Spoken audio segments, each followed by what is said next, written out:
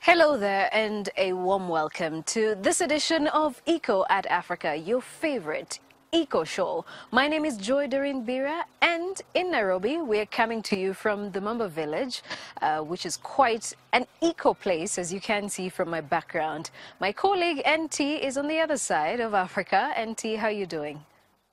Together we bring you exciting environmental stories from all over Africa and Europe.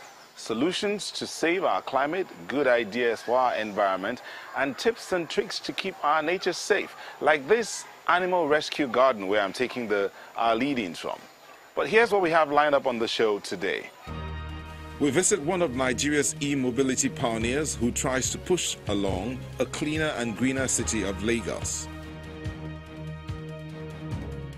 With the help of German scientists, our reporter reveals the secret of new super plants that absorb useful metals from the soil. And we visit biologist Steve Boyce, who runs a project to save the Cape parrot from extinction in South Africa. Now, driving in Lagos, Nigeria's commercial capital, is tasking. The effect of fumes of thousands of vehicles on the road has been described as a major cause of pollution. And that is not likely to change with about 20 million people in Lagos who need to move around. Femi and Mike Ologonye are trying to change the status quo.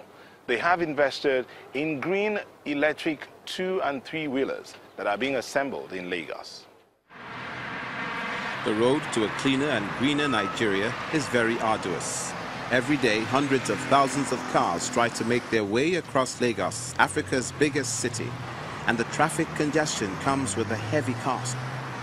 The CO2 emissions contribute to global warming, and rising sea levels and the toxic fumes are a serious health hazard.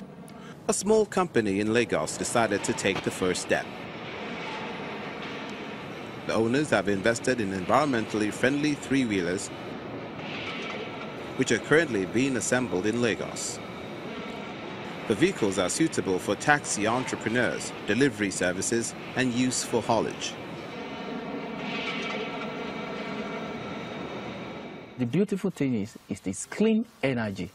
It is electric vehicle, so no pollution, no additional cost to even the entrepreneur because you lower the cost of delivering your services. It has very limited changing part that you need to replace. When a module is bad, then you can easily replace it. Once you replace it, it's back on the road. Femi says the vehicles can drive up to 200 kilometers with the fully charged battery. Customers can rent the vehicles. 1 hour will cost the equivalent of €2.5. Their company, Carbon Network, is currently building a network of solar charging stations along all major highways in Nigeria.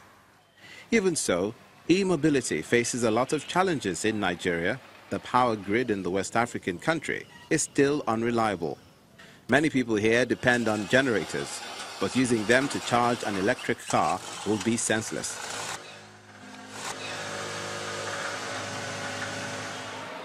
In addition, there is no public support for the technology in Nigeria. Despite those challenges, the team says it's undeterred. The government that is still thinking 30 years backwards, when we need to begin to look at how we want to get position and take advantage.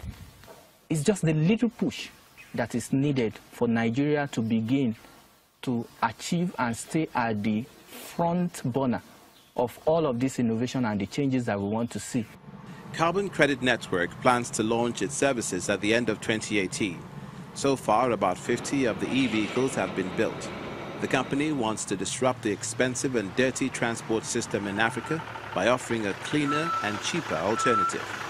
If the federal government builds a stable power supply and devises policies to encourage investment, chances of success are good.